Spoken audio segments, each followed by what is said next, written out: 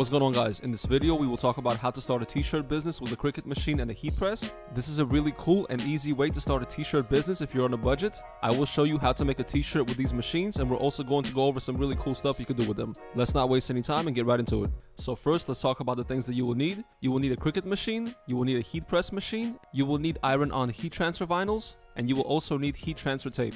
I will leave an Amazon link for all these items under the video. Alright guys, so first let me show you how to make a t-shirt with a Cricut machine. The first thing we're going to do is get a design. We're going to use this Air Jordan sneaker as an example. So let's go ahead and download this picture from Google Images. Every Cricut machine is going to come with the Cricut Design Space software. You can also download the software online. Let's go ahead and open up the software. Alright guys, so the first thing that we're going to do is click on New Project. We're going to click Upload. Click Upload Image. Click Browse. And let's select our file, this one right here. Now the next thing that we will have to do is make a separate layer for each color. So this picture right here has 3 colors, so we will have to make 3 separate layers. So click Simple, click Continue. The first layer that we're going to make is going to be the black one. So what we're going to do is delete every color that's not black. So click the magic wand tool right here. Let's delete the background. And now let's delete all the colors. We're going to delete the red, delete the white, delete all these reds right here. You will delete all these reds and then click Continue. Click Cut Image and click Upload.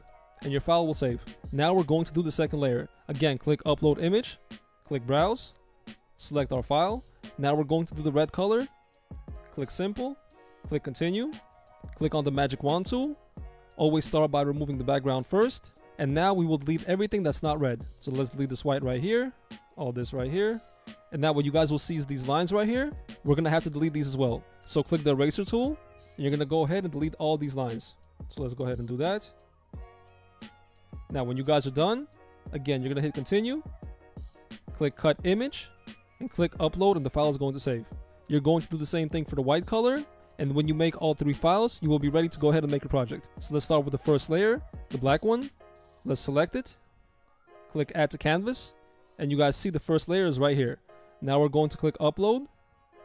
We're going to add the second layer, which is going to be the red layer. Let's select it, hit Add to Canvas. We're going to change the color to red. And we're going to carefully align everything so it matches. And now we're going to add our white layer. Click Upload, select the white layer, this right here. Click Add to Canvas. Select the white color. And align everything so it matches. Make sure you align everything carefully, just like that.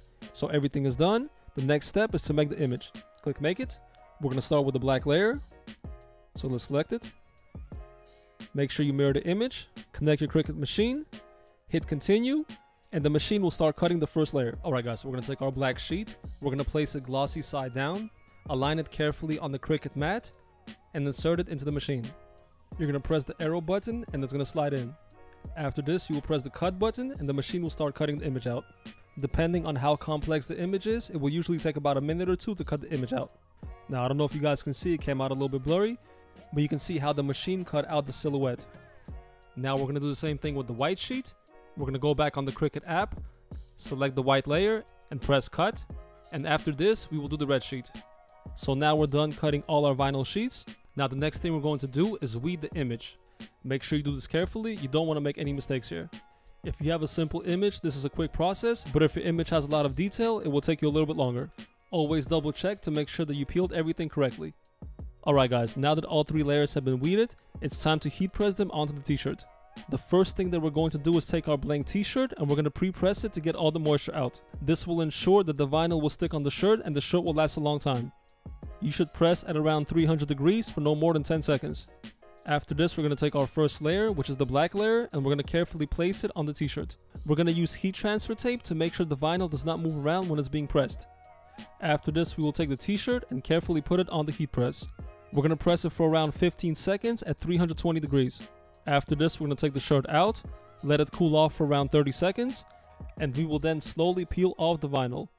Vinyl sheets peel perfect almost every single time, so you guys don't have to worry about bad peels. Alright guys, so now we're going to do the exact same thing with the white layer. We're carefully going to place it on the shirt, align it, and press it. We're going to let it cool off for around 30 seconds, and then peel it.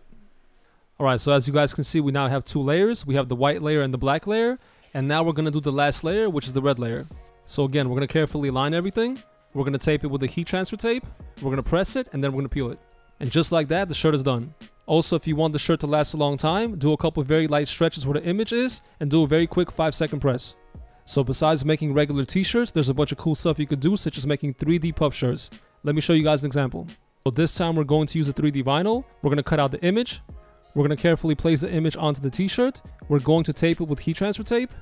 We're going to press the shirt for around 30 seconds, and then we're going to peel off the tape. We will then do the same thing with the second layer, which is the white layer. We're going to press it, and then we're going to peel it. And if you guys look closely, you can see this is a 3D image. So there's all kinds of vinyls that you guys can buy. Let's go over some of them. Alright guys, so when you're first starting out, I strongly suggest you buy your heat transfer vinyls on Amazon. Amazon has a large selection of different types of vinyl. It's a little bit more expensive than buying wholesale. But when you're first starting out on learning, I think it's better to buy the ones on Amazon. Also, I suggest that you guys start with the official Cricut brand vinyl transfer sheets. These are the best quality, so you know what to compare to. Also, when you guys buy these, make sure you're buying iron-on heat transfer vinyls and not just regular vinyl. Regular vinyl will not stick to t-shirts. So always make sure you're buying iron-on heat transfer vinyls. Now, of course, there are a ton of different vinyls. You have everything from metallic vinyl to glitter vinyl to all types of patterns to glow-in-the-dark and 3M vinyls. So really with this, your creativity is the limit. Now, when you actually start your t-shirt business, you will want to start buying your vinyl sheets from Alibaba.com wholesale. So as you guys can see, these sheets cost under $1 each, but you can get them for a lot cheaper if you order on Alibaba wholesale.